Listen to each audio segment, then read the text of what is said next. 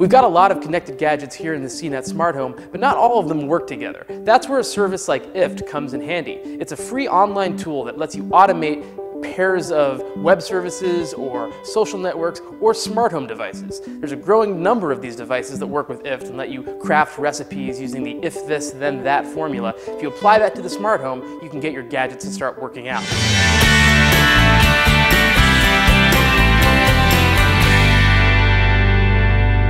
One good example here is this set of Wemo switches in the wall. These are great smart switches for automating lights in your home, but if you hook them up with IFTTT, you can use them to control other smart home gadgets as well.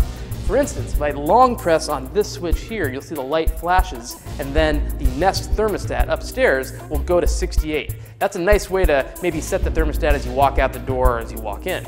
Another IFTTT integration that we've tried out here that I'm a fan of is what IFTTT does for Amazon Echo. That's a voice-activated smart speaker that can control a lot of smart home devices with voice commands, but it doesn't work with the Nest thermostat. Again, IFTTT can make the Nest thermostat smarter by bringing Echo into the picture. You make a recipe that says, whenever I say Alexa, set the thermostat to 68, sending that to IFTTT.